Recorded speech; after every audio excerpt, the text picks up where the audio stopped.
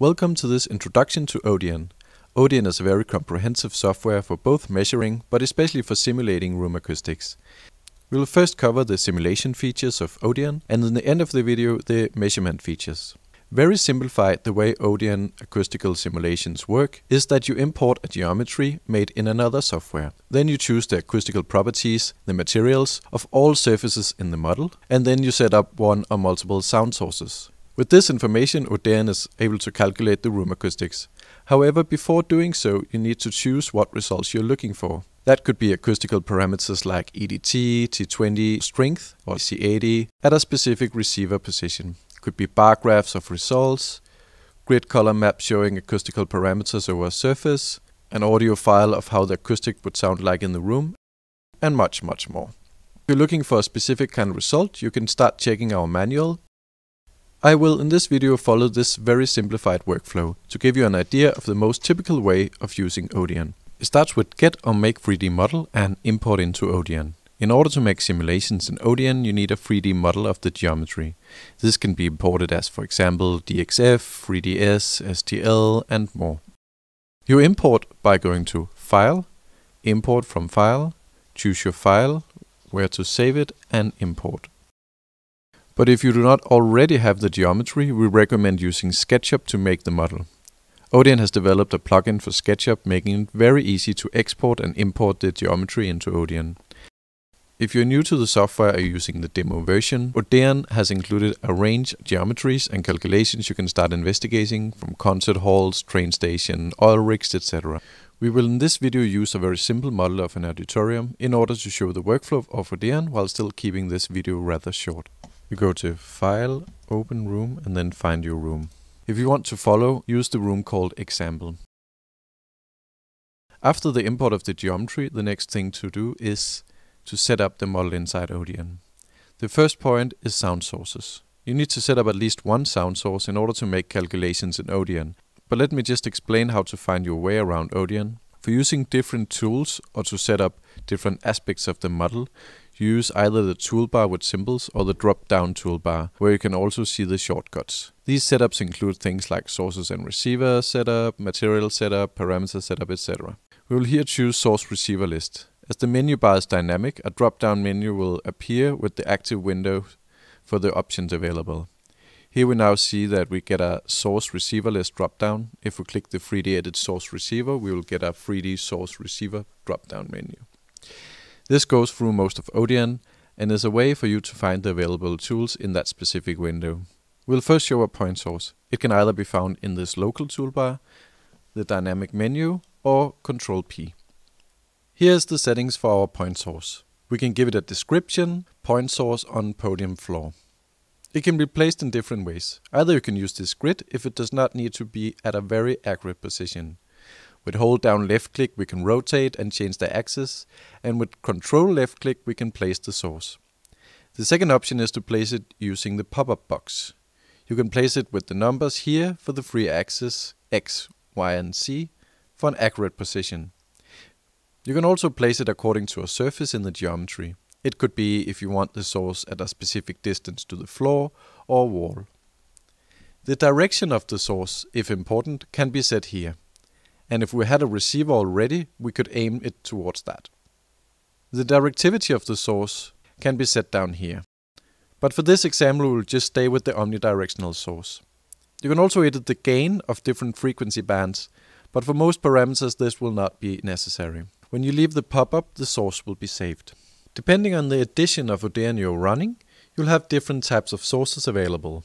I'm here running the combined edition with all tools available. Array sources can be used if you have a loudspeaker array. A line source can be used if you have a pipe or similar longer sound source. In the multi-surface source you can select one or multiple surfaces that will emit sound. The multi-surface source is practical for factories with machines, a wall emitting sound from another room or similar. Here we choose the podium floor to be emitting sound and name it surface source podium. There are multiple other options for sources, and we have a range of videos covering sources and receivers specifically that you can check out.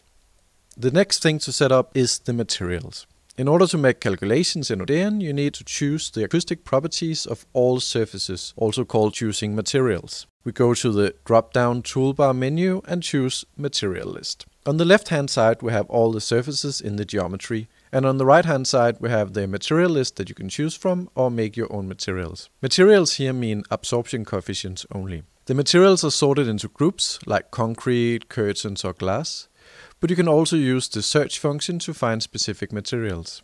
When you've found or made the material you want, choose one or multiple surfaces and add the material with Assign Material.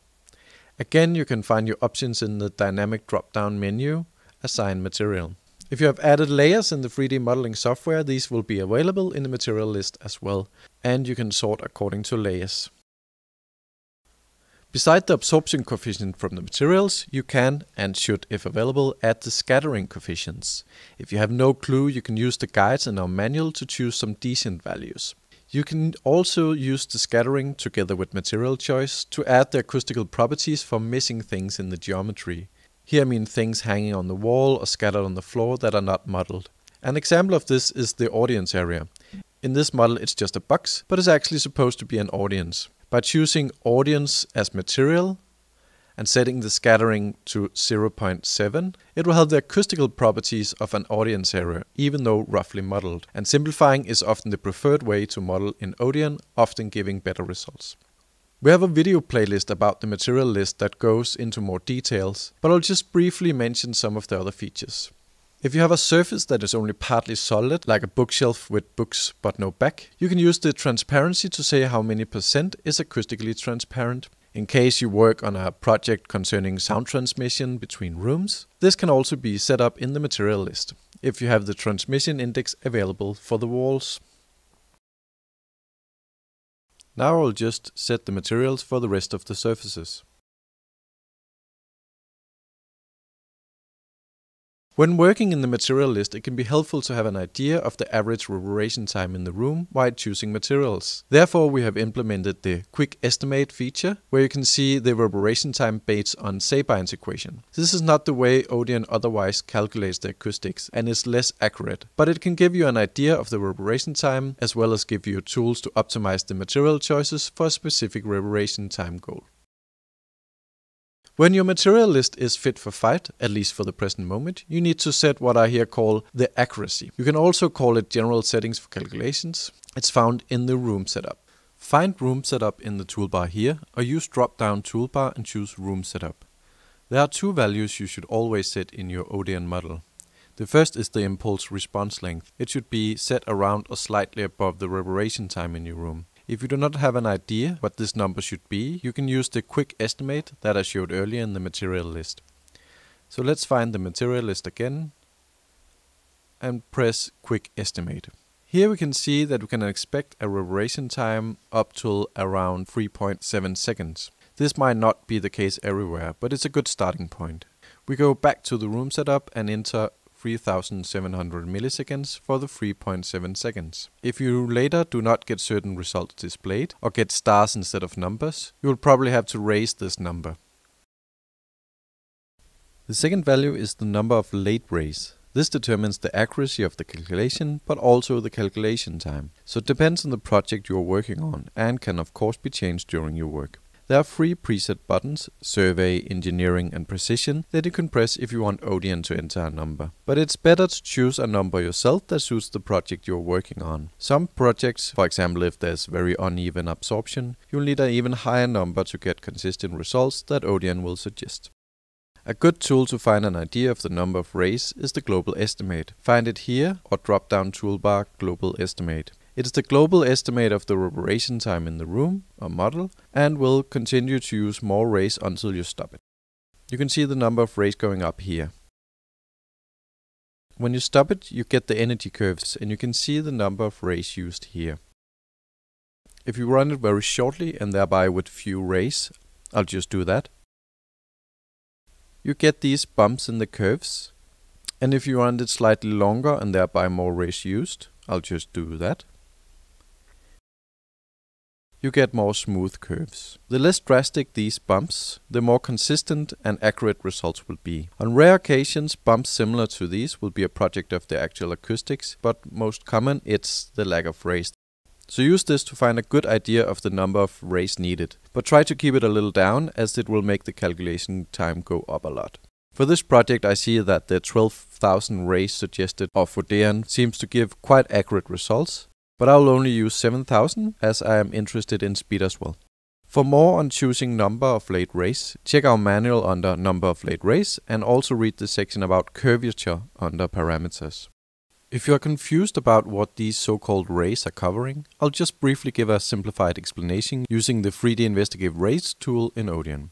ODEON is running a number of well-developed algorithms in the calculations based on the ray tracing method, where the sound is emitted from a sound source as rays. These rays are reflected from the surfaces according to their acoustical properties, absorption, scattering, transparency, etc. From this information, ODEON is able to calculate the acoustics at any position in the room, including direction of the sound. This calculation method is both the fastest and the most accurate for room acoustics. The 3D Investigate Rays tool you here see is also used to evaluate if a model is sound-tight. If there is a leak from the model because of some surfaces are missing, it can be seen here and the geometry corrected. I have now set the sound sources, materials and accuracy, and I'm ready to choose the results I'm interested in. There are some different options. Maybe you want the acoustics at a very specific locations, or maybe you want to see how different acoustic parameters are acting at different areas in the geometry, or maybe you want an average of the reverberation time in the room. You can check out our website and manual to see more of the results available. Let's start with the fastest one, the average or global estimate. It's the tool we just used, the global estimate here, but instead of just running the calculations, we take the next tab, estimated reverberation time, to get the T20 and T30 for the room, but not any other parameters, as most are quite location specific. And now I'll just show how to export the graph to a report. You set the size and shape you want for the box. You can zoom in with holding down left mouse click to choose the octave band you want to display, and then you copy with Ctrl+C, go to your report and paste with Ctrl+V. That's quite easy. For most other results in ODEON you need one or multiple receiver position. Let's start with point responses, meaning specific locations in the room. You go to the source receiver list here, or in the drop-down toolbar menu, source receiver list. Here you will make a new receiver, the position in the room you want the acoustic results for. Choose a new receiver here, in the dynamic drop-down menu here and choose new receiver, or Ctrl+R. Again you place it either with hold down left click for changing the axis of the grid, hold down right click to move the geometry, and Ctrl left click to place. Or you can use the pop-up box to give it a specific position here, or to place it in relation to a surface here, 1.5 meters from the floor. You can also view the geometry from this position if you want to add a feel of the position to your report or to get a better idea of where the receiver is located. You give it a name and close to save. You can use the Tabulate tool for a receiver as well as for a source. Select the receiver, press the Tabulate tool here or in the dynamic drop-down menu, now called Source Receiver, and select Tabulate selected source or receiver. Here you can tabulate, creating multiple receivers with a set distance in a grid. Choose how far between each row and how many repetitions. You can even choose a fixed distance to the nearest surface underneath. So now we have a source position where the sound is emitted, a room with materials where the sound is reflected and diffracted, and receiver position where we want the acoustics. We're now into the job list to run calculations. It's here or in the drop-down toolbar job list. This is where you can set up specific calculations. We use job number 1 and call it point responses. Here on the left we choose which sources will be active. Then we can choose multipoint, which is the results for the acoustics at the receiver position. Some editions of ODEON also have single point, where you get a wider range of results for a specific receiver. Now I press Run Single Job here, or find it in the dynamic drop-down menu, now called Job List. Here you see the effect of the number of late rays chosen. A high number will give longer calculation time.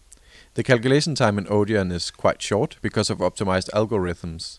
But of course, if you use a high number of rays, have many receiver points, or use a geometry with very high number of surfaces, the calculation time will rise. After the calculation is done, you can see the multi-point response here, or in the dynamic drop-down menu, view multi-point response, while the job is selected. I'll just show some of the result types. In the second tab of the pop-up, we see the acoustical parameters for each point source. These include EDT, T15, T20, T30 SPL, definition, clarity, DH echo, STI, and much more. After that, we see a comparison for each parameter between the positions. And after that, the average, minimum, and maximum values for parameters. The next tab shows energy bars for the octave band parameters. Toggle between parameters with left and right arrow. And next tab again, energy bars for parameter averages for each receiver point. The last tab here will, in case you have measurements, compare measurements with simulation. I'll show that when I talk about measurements in the end of this video. If we open the single point response instead, either here or in the dynamic drop-down menu, we see some more advanced results as well. These include the energy parameter graph for a single position, decay curves for this point receiver, decay roses to see direction of the sound at different time intervals, the DH echo curves where you can evaluate echoes, and much more. Again, we can copy any graph like this bar graph of T20 by pressing Ctrl+C and paste it to a report with Ctrl+V. In some editions of ODEON, you can also listen to the acoustics. This could be a voice, a crowd, or full orchestra. And the sound files and everything needed is included in ODEON Auditorium and combined. I'll not show that in detail in this video, but you can see our realization videos or read in the manual. Besides the point responses, most editions of ODEON can display a color grid map for acoustical parameters. Let's take a look at what that would look like. We go to Define Grid here, or in the toolbar drop-down menu. As well as we defined the receivers before, we need to define the receivers for grid calculation. On the left-hand side, we have the surfaces in the room. We choose one or multiple surfaces. Then we set the distance from the surface to the grid that will hover above it, and use these small hands to add them to selected surfaces. Or again, you can find the options in the dynamic menu here, as well as shortcuts. By pressing Show Grid, I see where the grid will be placed and the density. The end result will be interpolated and will be smooth. But here you can see the number of receiver points, one for each square, the grid will be calculated from. It's not necessarily the more the merrier. The calculation time can rise drastically when using grids, and the result might be less smooth with more receiver points. In the manual this is further discussed, as in our videos about grids, but you can also just try yourself. When satisfied, go back to the job list. Now we make a new job where we again select active source, call it grid calculations, check mark grid in the job, and run single job here or in the dynamic menu. Now the density, being the distance between the squares, will influence the calculation time together with the number of rays.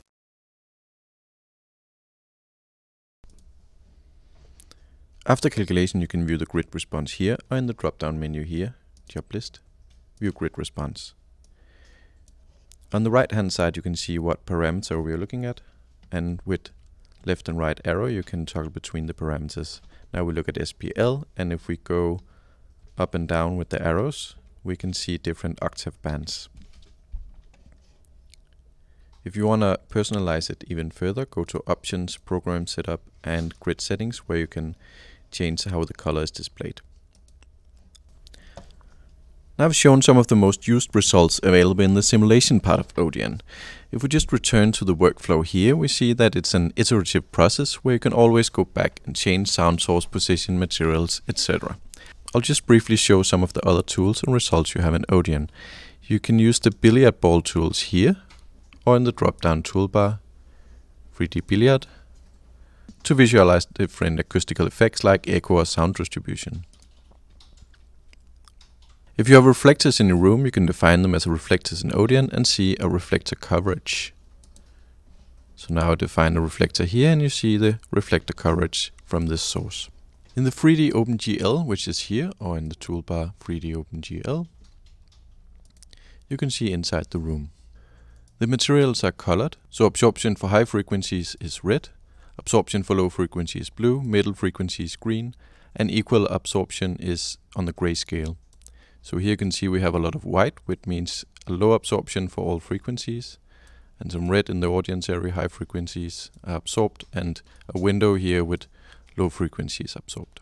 That can make it easier to find reasons in the absorption for specific acoustical effects.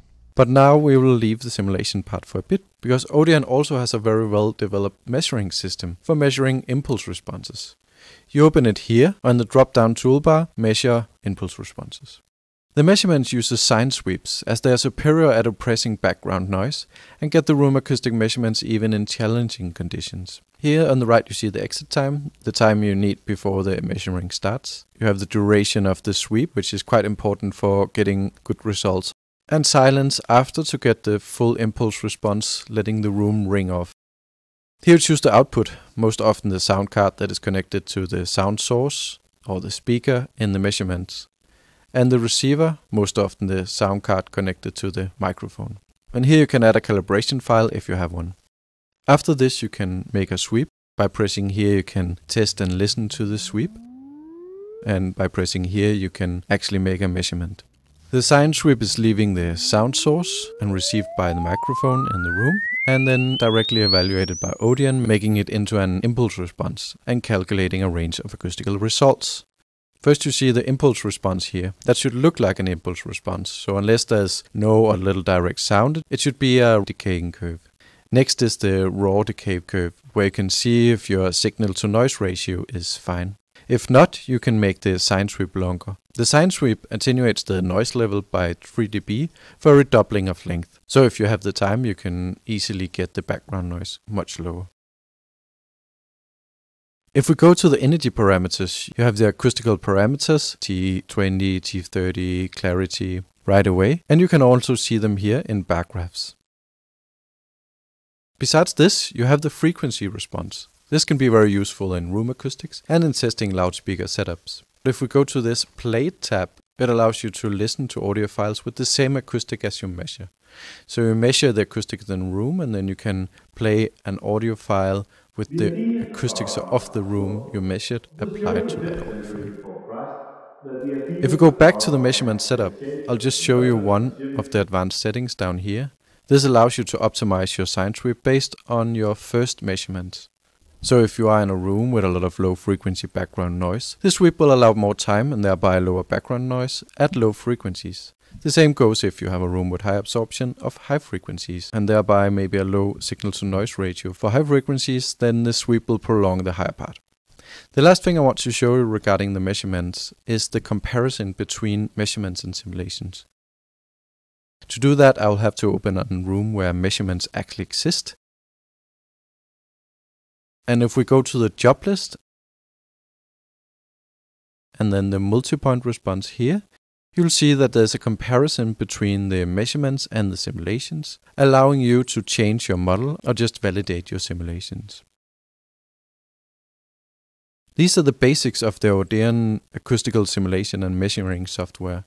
We're trying to make new videos all the time to cover all the specifics and tools in the software. So check out our video page for more insights in the endless possibilities with ODEON Room Acoustics Software. My name is Andreas. Have a nice day.